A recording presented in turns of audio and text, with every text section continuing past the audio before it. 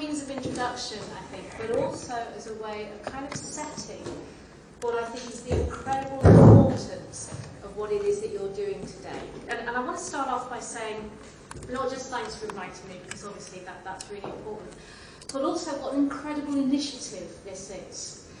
I did my Masters here at the IOE around about 100 years ago, and I think if somebody had offered me this opportunity, I would have grasped it with two hands, because I know that doing your Master's dissertation is one of the most challenging things about doing a Master's degree.